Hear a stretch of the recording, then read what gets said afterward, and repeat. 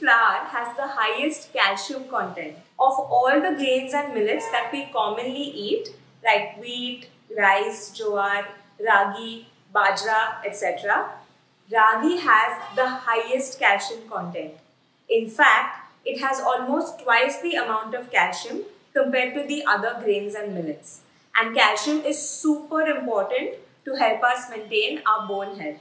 So if you have any bone health conditions like osteopenia, osteoporosis, or even if you are pregnant, these are all conditions in which the body's calcium needs are increased and the body needs a little more calcium than normal.